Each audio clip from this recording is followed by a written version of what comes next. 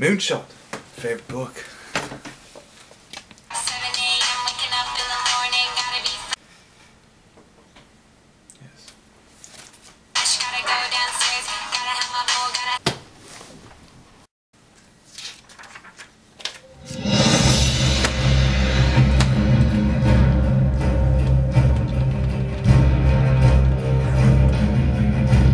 Success!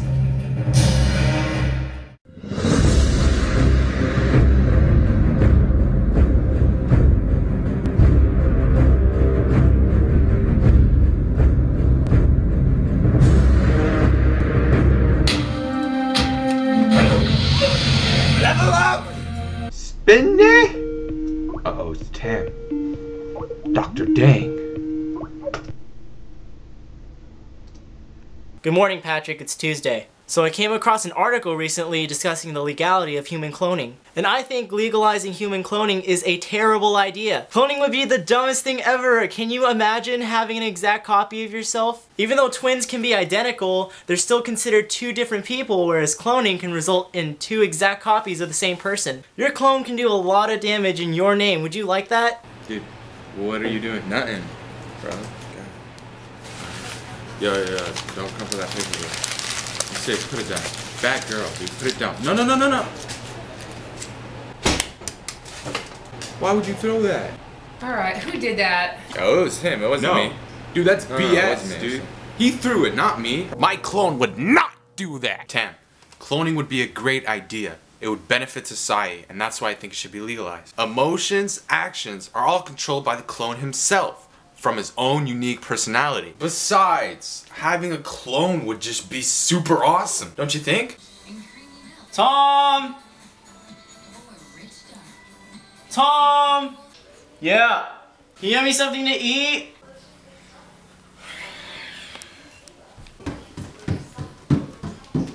Here you go, Tam. Can you get me something to drink too? Here's your water. Can you change the channel really quick? Alright. Oh yeah, that would definitely solve a lot of problems. Having a clone around for that would be great. Bro, that's what I'm saying! Anyway, let me start out with this. According to this credible source right here, there's approximately 3 meters of DNA in each human cell. That being said, an entire human body has... Dude, bacon strip, don't trip! I could run that easy! I could run the whole length of the human genome. Easy! Peasy lemon squeezy. No you can't. You ain't ready for this, Tam. I'm gonna run 3 genomes just to embarrass you.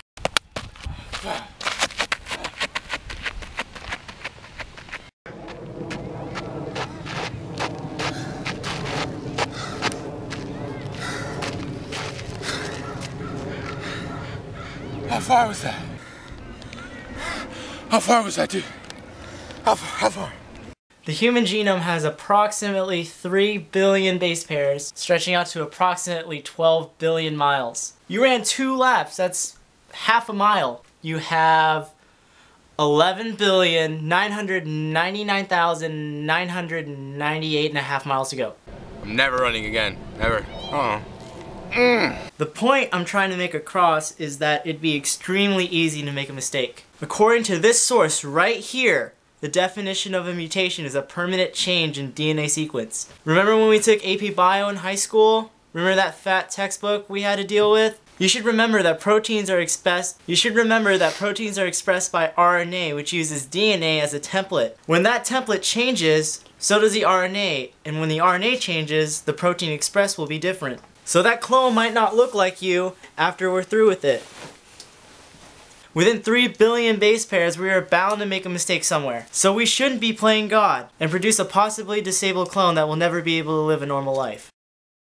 But we've already done it. According to this case study in this reliable source, Dolly the sheep was cloned about 17 years ago. Turns out humans don't have to keep track of the 3 billion base pairs that you just won't seem to shut up about. Dolly was born using a nuclear transfer.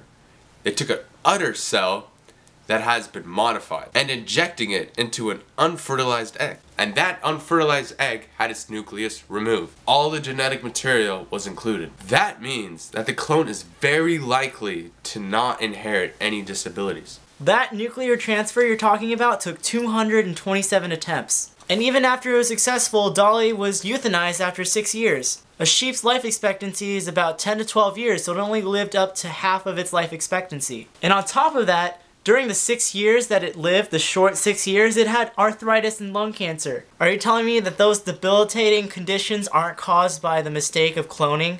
I'm about to make it ethical up in here. Anyway, reproductive cloning isn't the only cloning there is. Therapeutic cloning is more than just a research opportunity. Did you know that 18 people die every day because they can't get an organ transplant? That's 6,750 people a year. Cloning can solve that problem. Therapeutic cloning could actually be used to regrow organs and help people that need transplants. It could generate skin for a burn victim.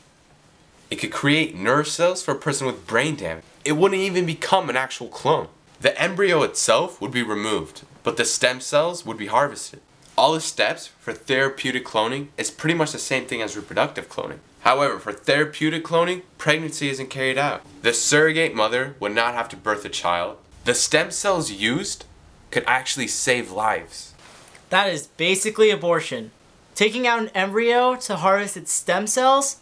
The abortion people would go crazy. This is a whole other issue itself. We're basically talking about the ethics of abortion now. Even though the embryo is a clone, and that also that I agree that we should do this, that we should harvest stem cells from them, it's just not possible in our generation. Therapeutic cloning doesn't actually sound like a bad idea all in itself. I'm still against reproductive cloning, but therapeutic cloning, it doesn't sound that bad. The real issue is the fact that they have to clone an embryo and then abort it later. Now that I think about it, if a person has preserved their umbilical cord, they could use it to harvest their own stem cells and regrow their own organs that way. They wouldn't have to go as far as to fertilize an egg and take out an embryo to get the stem cells that way. But the likelihood that people have kept their umbilical cords is pretty low. I'd like to propose a few alternatives. I like where you're going with the therapeutic cloning, but going as far as fertilizing an embryo and then aborting it later, we should make it a uniform practice to preserve our own umbilical cords so that we have a source of stem cells all for our own. Tam, I agree with you. I think that's a great idea. I think we should build on it and raise awareness for people to preserve their own umbilical cords. It could be a ready source of stem cells for anybody that needs a transplant. Do you believe that people think it's weird if you keep your umbilical cord? Or do you think it's gonna be fine? It wouldn't be weird. We would make it the normal thing to do. Still have mine. Ew, oh god, that slipped, oh my god. According to this source, stem cells have been used to cure over 80 blood disorders, and those stem cells came from umbilical cords. In a sense, there are people already out there implementing this idea. What I'm saying is that we should take it further and create actual organs too. I'm saying we should grow full-out organs using the stem cells from the umbilical cords, eliminate the need for the surrogate mother, which would shut up the abortion hippies, and we'll be good. Finally, something we can agree on. We should definitely promote the use of umbilical cords as the new source of stem cells, instead of using therapeutic cloning. Do you feel like getting breakfast? Sure. I'll be there in 2 seconds.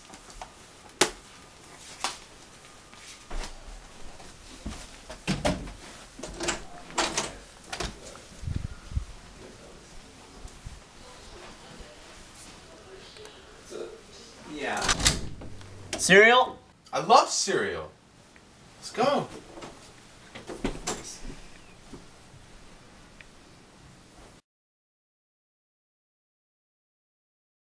All the genetic material, including... Oh, shit. You said all the genetic anyway, so just do that again. Just do it again. Wait. Can you read it? All the genetic material... Just go. All the genetic material included was taken out. What does that mean? Because look, it says taken in an udder cell, blah, blah, blah, blah, blah, and then all the genetic material... I fucked up, so Just say all the genetic material. Alright, okay. All the genetic material included was taken out. I mean, Just all the genetic material. All the genetic material was taken out. What the f? All the genetic material was included. Ah, f. Things are shaping up to be Hello? Patrick, Damn! get off the workout. No! And raise awareness for people to keep their own umbilical cords. You umbilical cords? Um, Now stay where you are and take it. We'll close that door so there's no extra noise. Don't tell me those aren't the debilitating balls. That's a hard one to say. always say balls. Why don't you just say fuck or shit like a normal person? you're right. Still have mine. And then I shift and I pretend it's like slippery. No, don't shit. You don't have to shit. Or do you shit? Yeah. Alright, shit. And be like, how do you want me to do it? And then you can like throw it and I'll catch it on the plate. Oh god, it's gross. It's all oh god. Think slippery.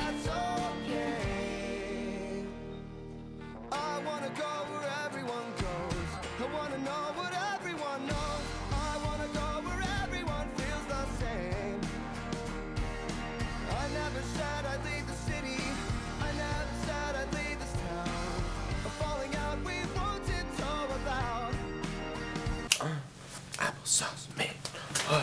Butterfly, butterfly, butterfly.